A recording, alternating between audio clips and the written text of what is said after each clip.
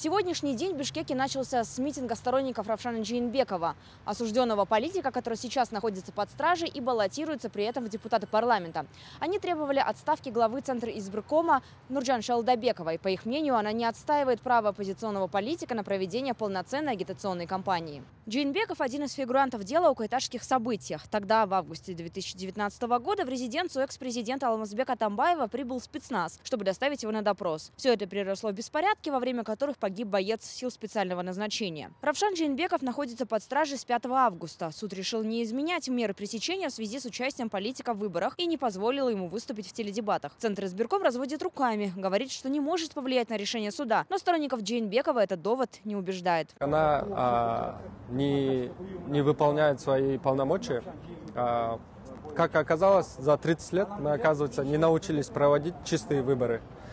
И прецедент 2020 года в октябре, от этого никто не учел уроки. И сегодня же Центр избирком отменил регистрацию кандидата от партии социал-демократов Рыскельди Мамбекова. Он является сторонником экс-президента Алмазбека Атамбаева, и ранее его заподозрили в отсутствии высшего образования. Кандидат все это время якобы пользовался поддельным дипломом. А накануне Центр избирком рассмотрел жалобы на бывшего спикера парламента Достана Джумабекова. Одномандатник как минимум 4 раза нарушил правила агитации. В итоге ЦИК оштрафовал кандидата на $260. Центр избирком обвиняет и других участников предвыборной гонки. Кого-то в подкупе, кого-то в использовании несовершеннолетних в агитации, а кого-то в наличии второго гражданства. В ходе избирательной кампании октября 2020 года ЦИК зарегистрировала более 400 жалоб. 173 из них были связаны с попытками подкупа голосов. Все эти жалобы были зарегистрированы ЦИК. В этом году мы сделали письменное предупреждение 14 кандидатам и отменили регистрацию одного кандидата. Кроме того, мы передали в следственные органы дела еще нескольких.